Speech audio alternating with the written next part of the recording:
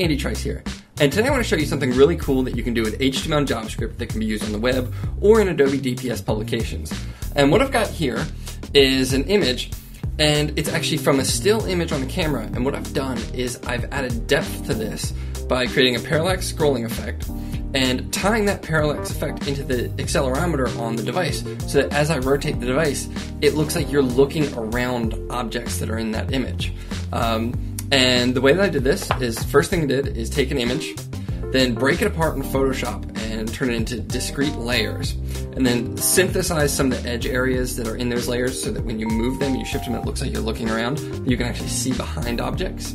Then take that and I pulled it into an edge animate composition. So I have a timeline, I can scrub through the timeline to see the different angles. This is actually following the parallax scrolling example from fellow evangelist Paul Tranny.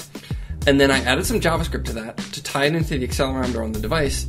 And then once I got that working, able to view it in the browser on the device, take that, package it up, put it into Adobe DPS, and use it as a 3D element inside of a DPS publication. Let's go ahead and take a look at how to get started with this.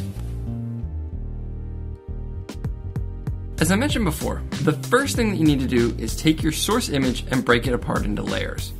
So what I'm doing is using Photoshop, and I first selected the strawberries out in the foreground and broke those out into a new layer.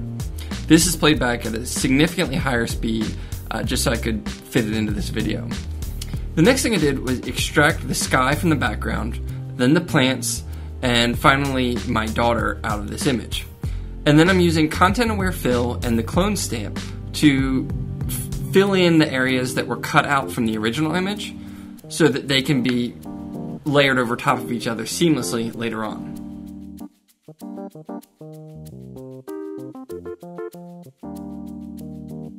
Now I'm going to take the image layers and pull them into Edge Animate. And once I import them into Edge Animate, I just need to organize them on the stage so that it mimics the original image. So we have a sky in the background, we have the plants, then we have my daughter, and then we have the strawberries in the foreground. And over the timeline, I'm going to animate those for the parallax effect. Once you have the parallax scrolling correct on the timeline, then we just need to add some JavaScript to control the behavior. So what the JavaScript is going to do, and you can see this all on my blog, is that first we're going to stop playback, and then we're going to add an event listener to handle device orientation.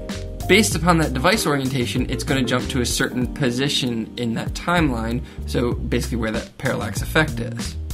At this point we could publish, we could test it on a device, and you can see that it's working in Safari on iOS. Now, if we want to take this and put it into a DPS publication, all that we have to do is go to File and Publish Settings and select the Animate Deployment Package. And you can either hit Publish on the bottom left, or you can go up to the File menu and hit Publish, and this is going to create the output assets. In InDesign, we just need to create a new document, and then we can drag and drop that OAM file right into the new document. And you can see we've got the composition that we created in Edge Animate. I'm really quickly just going to adjust this so it takes up the full screen size. And now we're ready to build a folio and get it on a device. So just go to the Folio Builder panel, create a new folio. So we give it the name Strawberries. We're going to select landscape orientation, and then we'll select a cover preview image. In this case, it's the same image that I've already flattened. And then we hit OK. Once this creates a folio, we now have to add content to the folio. So you just click on Add Article, and we'll add the open document. So let's give it the name Strawberry Article. And we'll hit OK. And at this point, we'll save it, and it's going to be uploaded to the InDesign service, so it's going to build the folio, upload the article, and once this has been uploaded, we can then pull it down onto a device.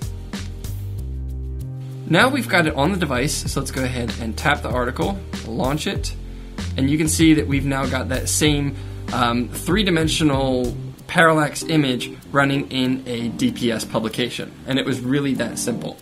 I've gone through this rather quickly, but you can see the full details on this process on my blog. And if you'd like to learn more, be sure to check out my blog at tricedesigns.com.